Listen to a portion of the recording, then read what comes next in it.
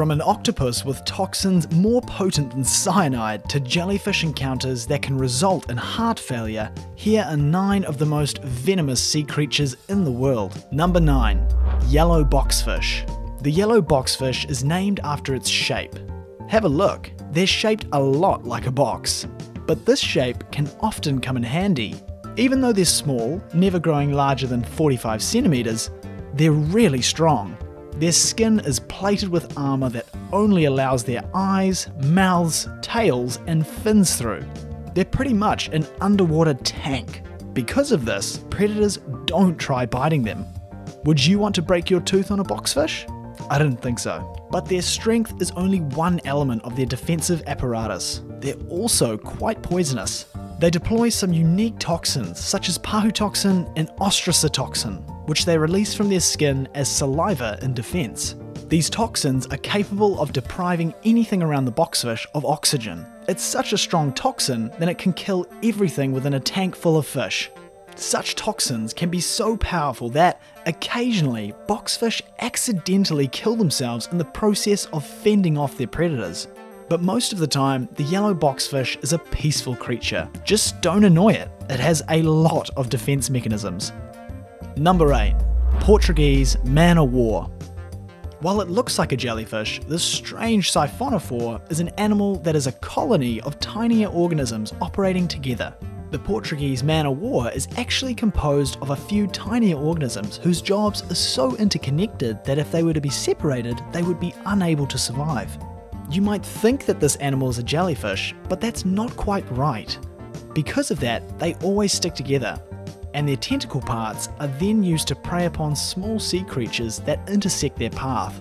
Their tentacle organism can grow up to 160 feet long, but that's not their only intimidating feature. Their tentacles have a bunch of nematocysts, which are pretty much like little spikes filled with venom, which they use to capture their prey, enveloping them beyond escape. They can distribute this venom into their prey, paralyzing them and ending their lives in turn. Thankfully, the man-o'-war sting is not quite powerful enough to kill a human, but it will not be fun to experience. Naomi Mateos, a 22-year-old woman who went swimming in Spain last year, felt a paralyzing sting as she enjoyed the water, just 30 feet from the shore. Mateos, who reportedly wanted to die from the sheer agony of her injuries, was rushed to the hospital, where she received morphine. Her arms, back, and chest were covered in marks from the creature. Their common given name is because their floating part bears a striking resemblance to the Portuguese warship. Have you ever seen one of these before? Let me know in the comments. And please, hit that subscribe button if you're new here. Number 7. Nudibranch. Nudibranches are some of the weirdest creatures in the entire ocean. There are some 2,000 different species of them all over the world, but the fact that they are so widespread is something of a mystery. How could such a tiny sea slug with no shell proliferate so widely? Well, they're prepared to do things that most other sea creatures aren't.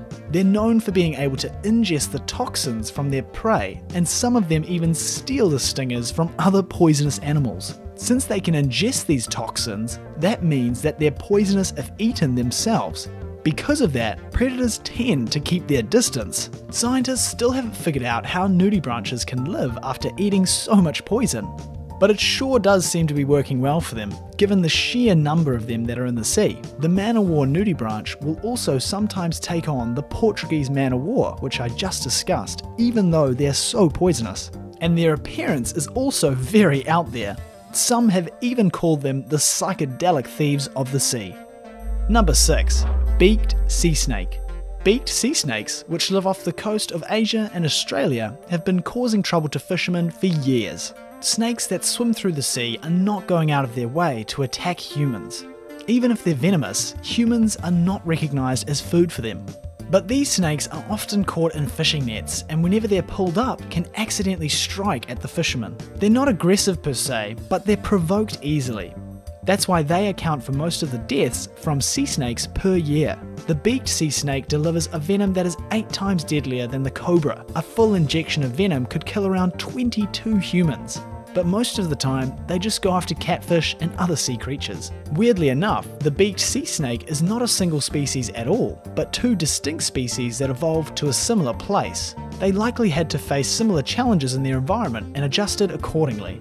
They look and act so much alike that people thought they were one species for years. Strange to think that fish in Asia and Australia could end up having so much in common. Number 5. Striped pajama squid. The so-called striped pajama squid is such a cute sea creature, it looks just like it's wearing a set of striped pajamas. However, this squid is actually a kind of cuttlefish. Do sea creatures wear pajamas? Well, no. But some of them look like they do. Underneath this cuttlefish's cuddly exterior is a deadly secret. It's very poisonous. That makes it one of the few cephalopods in the ocean that can deploy poison. The striped pajama pattern on this cuttlefish is distinctive, but it's a way to signal to predators that it isn't to be messed with. But that's not the only trick it has up its sleeve. Like other cuttlefish, this little guy is well versed in the art of espionage. When the sun is shining, the striped pajama squid knows to bury itself amidst an array of shells and sand, letting only the top of its head above ground. This shields it from most predators in its vicinity. It can also change colours to blend in more smoothly.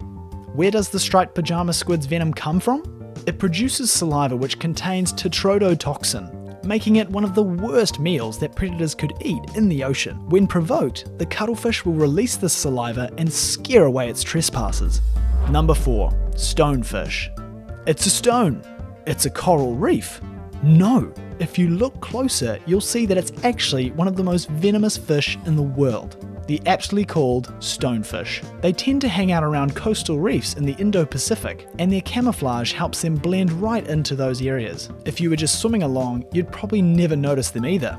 Even scuba divers have a hard time seeing them. But you should definitely be on the lookout, because if you bump into one, literally, you're in for a bad time. That's because the stonefish is lined with lots of dorsal fin spines, which house some of the deadliest venom in the entire ocean. It can kill a person in under an hour's time. Sunfish don't go after their prey. They lie in wait until a potential meal is less than a body length away, waiting for the perfect time to strike the reef fish on which they dine. They can wait for hours before this happens, but once it does, their strong jaws make it hard for other fish to get away. Thankfully, the stonefish is not out for blood.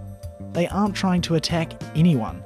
Rather, their dorsal fin spines are another way they can send predators running. If someone tries to eat the stonefish, then they're not going to like it, and they'll probably die soon after. Number 3. Poisonous pufferfish. When you look at a pufferfish from up close, they don't seem all that dangerous. They're just a normal fish, supposedly, until they puff themselves up out of proportion. This is good for them since they're not very fast swimmers. Their ability to puff up makes most predators look the other way.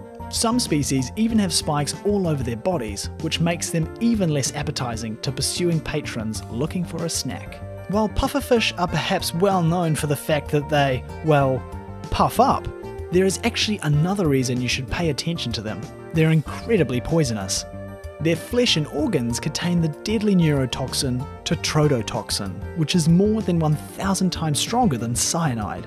This also makes them taste really gross, but that's obviously not the only reason you shouldn't eat them. But while eating pufferfish is ill-advised, there are some culinary adventurous people out there who want to take a bite regardless of the danger. While the chefs who prepare them do have to be well trained at filtering out the poison from their skin, pufferfish is considered something of a delicacy in Japan due to its rarity, but still 30 to 50 people end up in the ER yearly because of eating it. Have you ever eaten pufferfish, or are you interested in doing so? Let me know why in the comments below. Number 2. Blue-ringed octopus. The blue-ringed octopus knocks all of its cousins out of the water when it comes to poisonousness. We don't think of most octopuses as particularly dangerous, even though all contain some kind of venom. Most of them don't have enough to seriously harm humans. In fact, the blue-ringed octopus venom is so toxic that it could kill around 26 humans in mere minutes. And there isn't any anti-venom currently on the market. It's pretty strange to think of how dangerous these animals can be because they look downright adorable.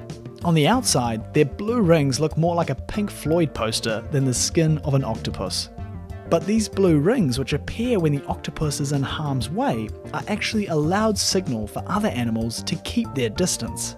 If you eat me, you are going to die. And it's not going to be pretty. When they strike their victims, they become paralyzed, leaving the octopus with an easy meal. After the initial strike, their victims might go blind and incapable of muscle movement. Pretty much, you become a sensory vegetable.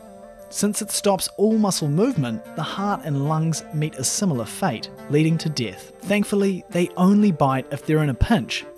But the moral of the story is, stay away from blue-ringed octopus. Number 1. Box jellyfish. Jellyfish can give their victims a nasty sting, but they don't often kill people, right? Well, when it comes to box jellyfish, that is wrong. Every year, between 20 to 40 people die from box jellyfish stings in the Philippines alone. That data is on the conservative side, meaning it's probably a big undercount. Box jellyfish are often cited as the most venomous marine animal in all of the Earth's oceans. Box jellyfish earn their name because they're literally shaped like boxes, apart from their tentacles, which is where the venom enters into the picture. Their tentacles are ridden with loads of nematocysts, and if you get hit by one of these nematocysts, prepare for some unforeseen consequences. Victims often become paralyzed or have heart attacks, and it's not uncommon for those conditions to lead to death. This can occur just minutes after the injection of venom. Scarily enough, box jellyfish have yet another feature that separates them from the rest of the jellyfish pack. They can swim. Most jellyfish just ride the currents, but scientists have hypothesized that box jellyfish can actively seek out their prey, and they have a pretty advanced set of visual apparatus. These factors combined with their deadly venom probably implies that anything within the box jellyfish's path is in some serious danger. Thank you all for watching. What's your favourite venomous sea creature on this list? Let me know in the comments below, and be sure to like this video and hit the notification bell to stay updated on everything epic wildlife.